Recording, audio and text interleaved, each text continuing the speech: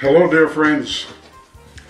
This is your friend Roy Olsen, pastor and missionary to Romania, speaking to you from my office in Opavia. And I believe I have a powerful, solid foundation upon which to have a victorious and a successful life. And it's not a mystery.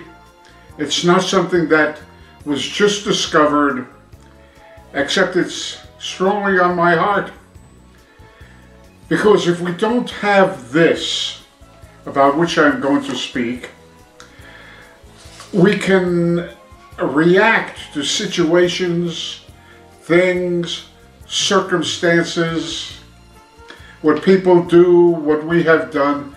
We can react to it in a very wrong way, and therefore bring our faith in a downward spiral, and have all sorts of emotional reactions and negative, because things just don't turn out the way we expect.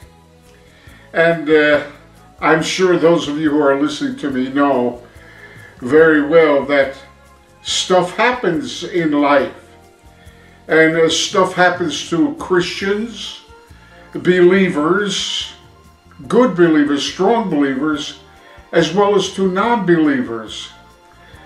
The difference seems to be not in the events or circumstances, but the difference is the reaction to those circumstances.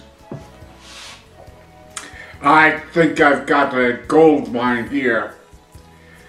And it's not something you don't already know, but Peter says, I bring these things to your remembrance. And so, just to remind you, and I'm referring to something that we know. I think you can see that. This is something that we know. Now, some people say, well, I hope so, I'm believing, but this seems to be an even stronger foundational word of assurance and of absolute certainty. And so the Apostle Paul uses this word, we know. So this is something that you, brother and sister, and I, we know this. Well, what is it that we know? Well, the next one is this, that God is involved. God. Not people. Not family. Yes, they are, but no, God is involved in this. God can do what He wants, when He wants it, in keeping with His character and His divine plan. This is something that God does. This God to whom we refer is the Creator of all things. He is before the beginning. He is the Creator of the beginning. We use these words, He is omniscient, all-knowing, omnipotent, all-powerful, omnipresent. He is everywhere. There is no place where He is not. We're talking about the supreme ruler of the universe. Governments, kings, presidents, parliaments bow down in awe to God. So this is something that we know about God. And what is it that the Apostle Paul says that we know about God? Well, he uses the word all here. We know that God works by a process known only to Him and can only happen by Him, that God works this many things. How many things? All of them. Now there are some things that are bad. There are some things that are evil. There are some things that are hurtful, as well as great things and blessings and so on, even in our own lives. You know, I certainly have failed God. I failed myself. So how can I expect that I have not failed God, who is even higher than myself? And the Apostle Paul knew that. He said, the things that I want to do, I don't do. The things that I wanted, things that I lost my thing here, but it seemed that he was doing everything wrong. When he wanted to do right, he did wrong. When he wanted to do wrong, it was just a mess. And so we know that too. There was a song, he makes beautiful things out of broken pieces, or something of that nature. And so when the word used here is all, it means the good, the bad, the ugly. It doesn't only mean ice cream and peaches and sundaes and chocolate or whatever your thing is. No, it means the hurtful things. It doesn't say it doesn't hurt. It doesn't say it doesn't cause pain. It doesn't say that you're going through an emotional. It doesn't have anything to do with that. Those are things that we experience as human beings, emotional. In fact, the Bible says that people who live that way, they're sensual. That means they live by their senses. And we are called not to live by what we see or hear or feel or think. The Bible very clearly says we walk by faith. And this is something that when God says, and the Apostle Paul writing here, he says, God works. God, we know this, that God, He works by a process only He can do. He works all of them, the hurtful things, the devastating things. Oh, have you ever been devastated? I have. Been there, done that. Don't want to go back, but I think I may have to face that again. But God, all. If it's not all, then it's not all. If we can exclude some things, then it's not all. But the message is very clear that God works. We know this, that God works all things. All things. And how does He do that? Well, He does it by a process called together. God takes all things and works them together. I use the illustration of my mother's Swedish pancake recipe. The French call them crepes. They're thin pancakes. And she gave me the recipe. And you know, if you take the individual ingredients, like salt, or raw eggs, or oil, or flour, or some other of my secret ingredients that my mother gave me, you know, if you take them individually, they don't taste very good. But when you mix them up in a mixing bowl, and you make yourself a nice batter, and you put that batter in a thin layer on a nice hot frying pan, and then when it's at the right time, you flip it over, you've got something, especially if you drizzle a little chocolate on it. Well, God takes the things that have been hurtful, bad, let's see, the salt things of life, the not so taste things in life. But when God gets through with it and mixes it up with all the rest of the stuff, that's how God works. He takes the good, the bad, the ugly. He takes our experiences, our woundedness, our ecstasy, and He takes it all together. Remember that word, not separately, but all together. And what does he do with it? Dear friend, he makes something good. The results are inevitably good. Now, I mentioned that, stuff that happens to everybody, but it doesn't work out good for everybody. It doesn't work that way, because the following two key words will help explain that. It's not what people do to you that counts. It's how you respond to what people do to you that counts. Folks, God is good, and if God isn't alive, take this word and just put it in the trash can, ignore it, and you'll have the same outcome as the world does. You'll be worrying, you'll be grieving over much. You'll wonder, oh, it's a disaster, your life has been ruined kind of stuff. No, not if you believe, not if you know, not if you stand on this absolute assurance from Scripture that you know this. You come to the time in your Christian experience where you stop fretting and worrying and you stand on it. Wow, I wonder how God will make something good out of this disaster. It doesn't happen all at once. Sometimes there's a process through which we go through.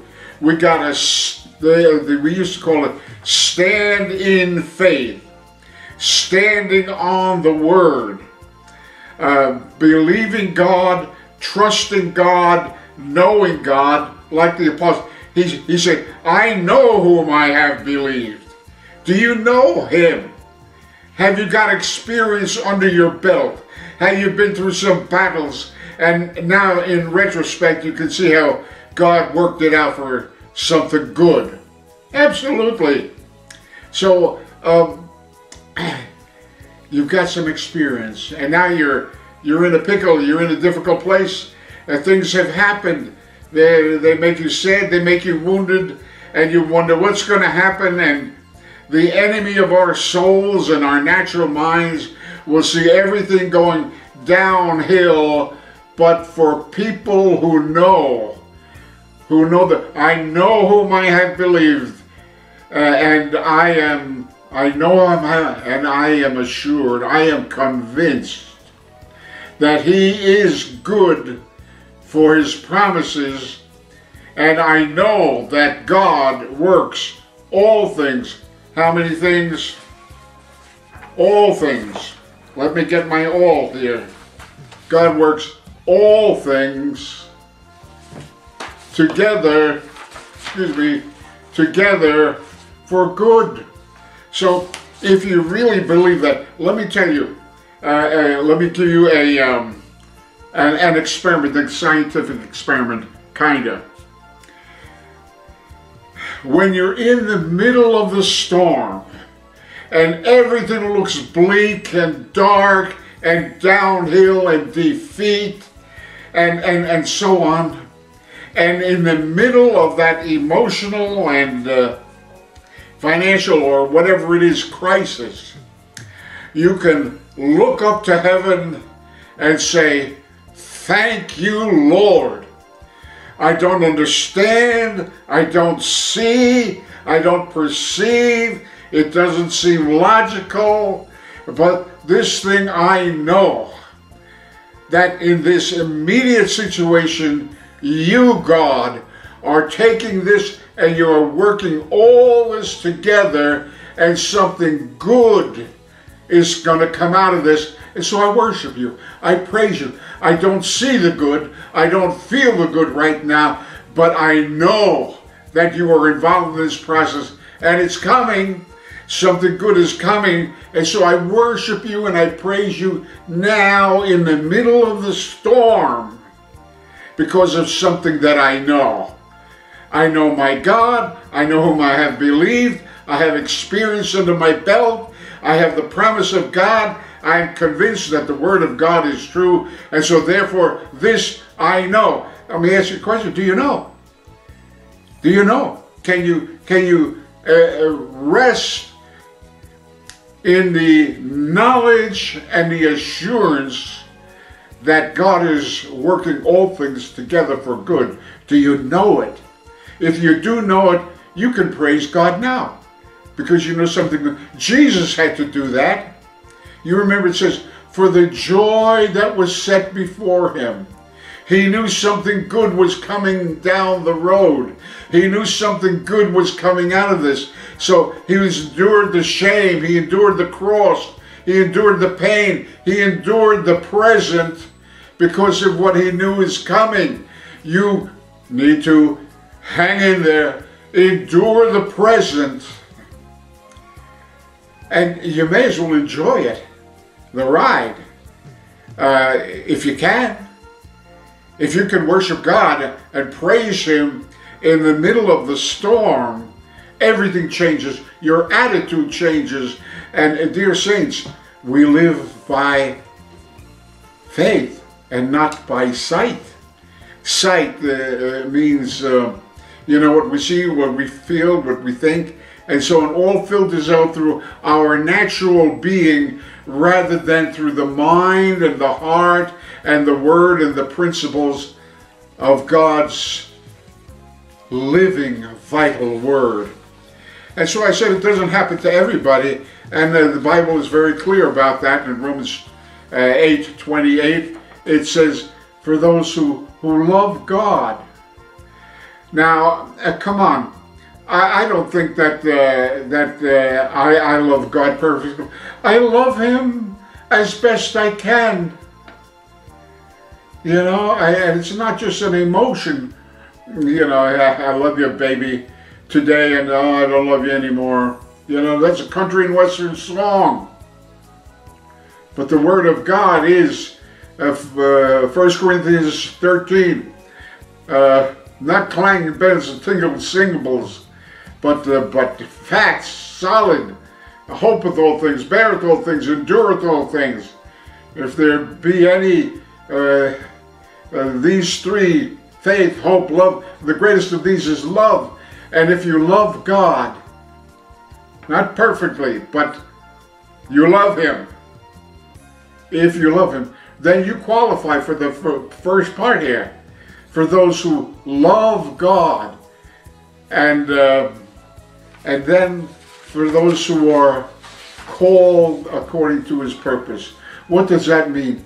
That means your life has significance, your life has destiny, and you have an enemy who wants to shut you up, shut you down, shut you in, and steal, kill, and destroy your calling.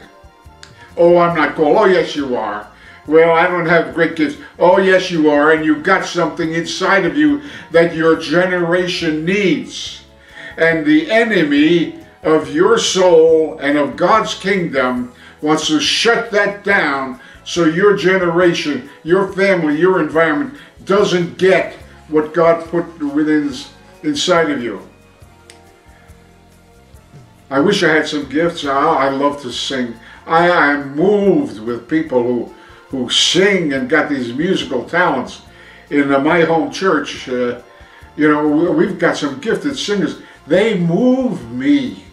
I'm encouraged by, and I would like to encourage people by being able to sing.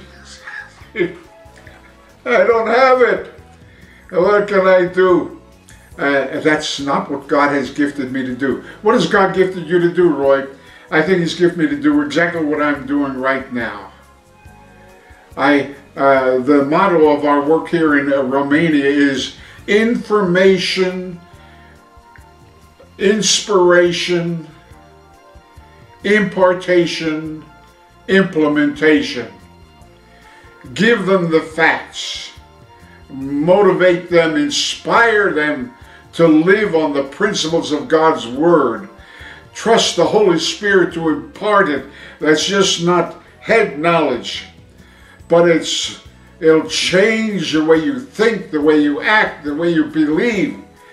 It's imparted to you by the power of the Holy Spirit, and then you give it to this generation. Implementation. Put it to use. Dear friend, God has put something within inside of you, and you are called. Being called doesn't make it any easier. How can you say that, Roy? Well, I can say it because I read about Moses, who was called, and I read about his years of being in the wilderness. I read about that, and I read about the calling of God, that after all those years, God called him back to where he began, with just a time period. Well, is that all? No, I read about Joseph before that.